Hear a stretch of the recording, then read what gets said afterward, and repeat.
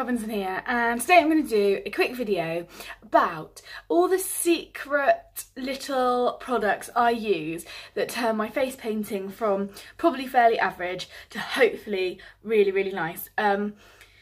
Obviously you can practice, and practice is always going to be the main thing with face painting, but I have got a little selection of 9 or 10 things here that over the years I found out really not only save time, which is important when you're doing your line work, but also just really make your designs look crisp and stand out and a bit different. The ones that the mums always say, like, oh, they look so good, they look amazing. So I'm just going to get going, and I'll put a link to everything down below in the description box. So the first thing I thought we could look at or talk about is the paint. So I'll start with my white. I use DFX white. Also, before I start, I should say, I've not prettied anything up for the camera. This is all just out of my kit. So if you're like, why hasn't it got a lid on? It's because I actually do use it all. So this is my DFX white. I use this for all my line work. It gives beautiful teardrops. It's really crisp, it's really white, it stays on. For me, it's the absolute perfect texture, and I can't imagine anything better. But once I discovered this, I bought a few, but once I discovered this, amazing. The line work, fantastic. Which brings me on to another white I use. So I do use 2 whites. There is a difference. I started off trying to use DFX white for everything, but in effect it doesn't work. The second white I use, this is a bumper top of it, is Snazaroo white. I know a lot of people don't get on with Snaz. I was one of those for a long time that was like, I'm never using Snazaroo. White is the only exception. It's the perfect consistency for your bases, but also I find that when I use stencils, I'll almost always do my stencils in white 99% of the time, and this is the perfect one. It's kind of like chalky enough, I would say. It doesn't get too wet.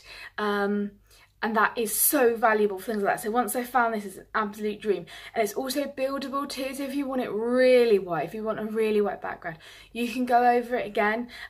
Don't be put off that it's Snazaroo. For bases and for stencils, 100%.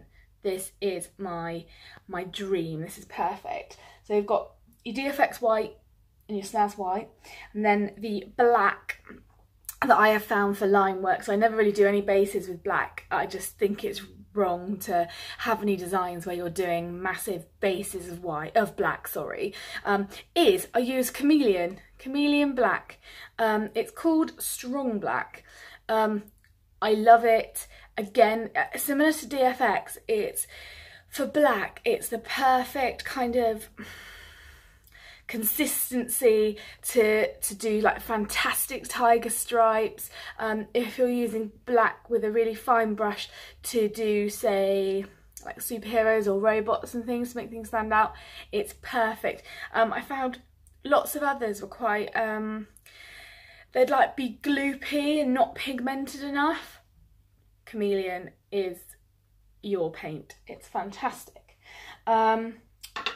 And I'll add in the last lot of paints I use. So I do use a lot of one strokes. My work is very one stroke based, just for speed. And usually I don't buy palettes. However, I found Leanne's tropical palette. I'm going to show it to you because it changed my world. I've even run out of one here. Like I said, this is actually my kit. Nothing's been sponsored, nothing's been sent to me. This is my actual kit that I work on. So I need to get some more. So in there's usually a rainbow, and you can see, oh my God, they are gorgeous. They're beautiful colours. Global does seem to go on really well anyway. It doesn't say the colours on here, otherwise I'd list them. I know she sells this one, which is called Flower Fairy, separately. The rainbow I think she sells separately, and possibly this one. Can't remember though. But as palettes go, this is I will buy this palette time and time again. I've done a teeny weeny. I was doing a little bit of colouring as well, so ignore that. I've done a little tiny swatch look.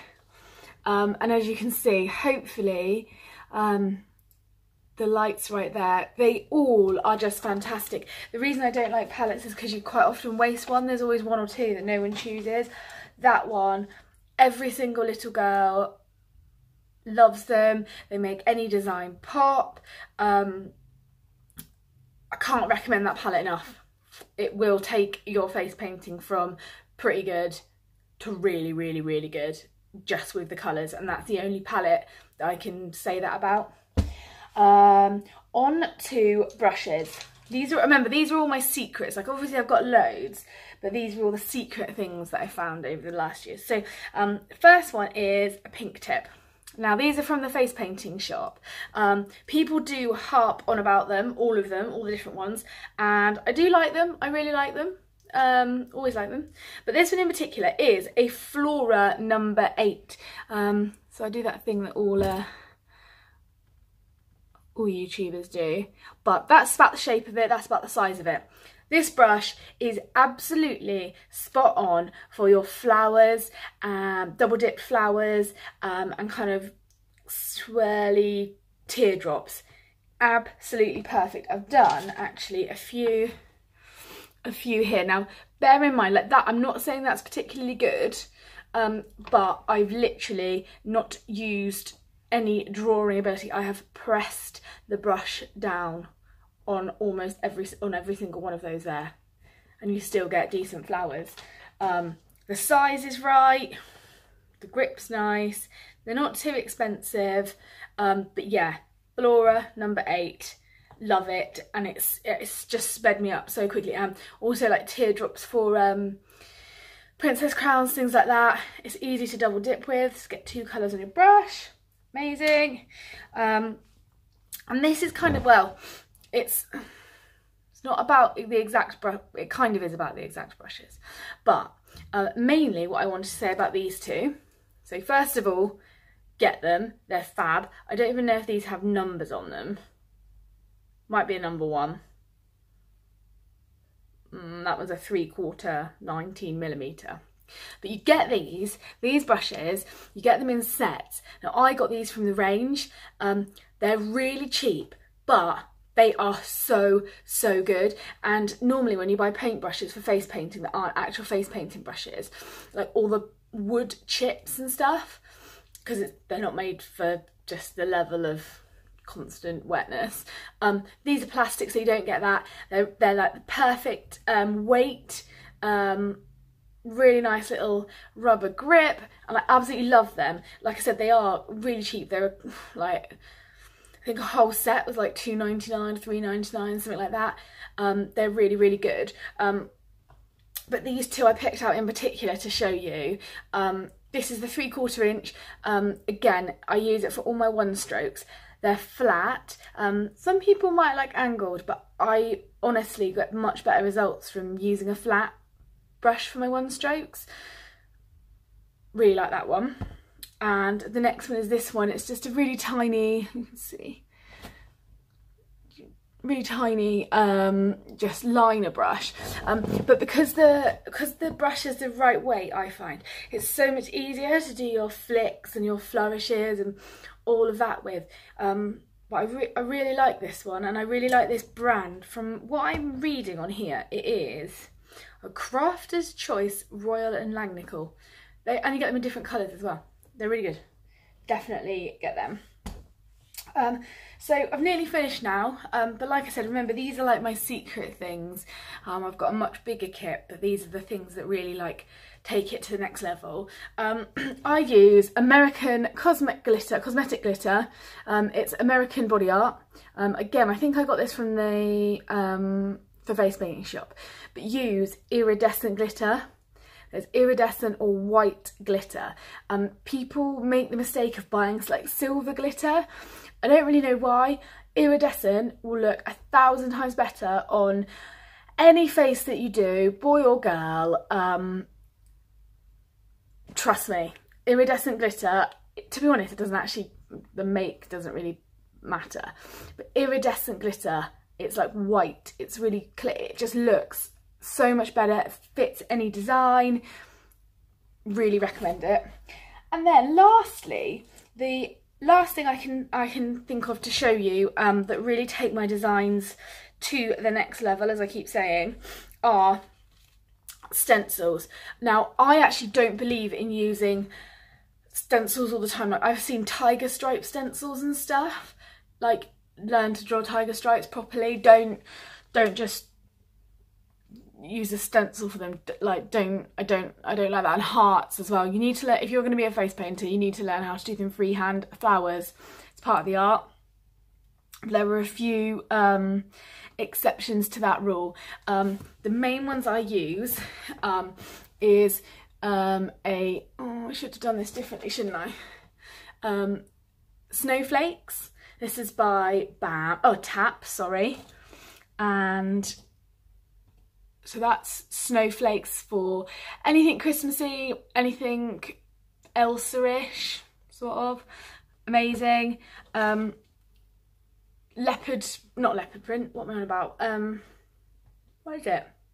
Lizard skin, dinosaurs, anything. Honestly, you chuck it on and it's oh look, I do it over my top. You just whack the stencil on immediately. These bigger ones are by BAM. They're quite expensive actually, but I've just recently discovered that size one. They're a lot cheaper and do exactly the same job, and they're Tap. And then the two other ones I use loads and loads is this one. It's like a meshy dot one. I use it for like all superheroes, anything futuristic-ish, robots, Power Rangers, anything like that. With white, it will really does make it pop. And you could never do that with your hand. You could never even do that on paper by hand. It's just perfect. And lastly, stars. Again, they help any kind of like princessy thing. Quite good at superheroes as well, actually. But literally, and that one is just sort of an independent-y one that I got online somewhere, so it doesn't matter where you get them from. But yeah, that's it really. So a few brushes there for you to have a look at, a few paints for you there to have a look at if you're yet to discover your favourite white and black, which I think every face painter needs to.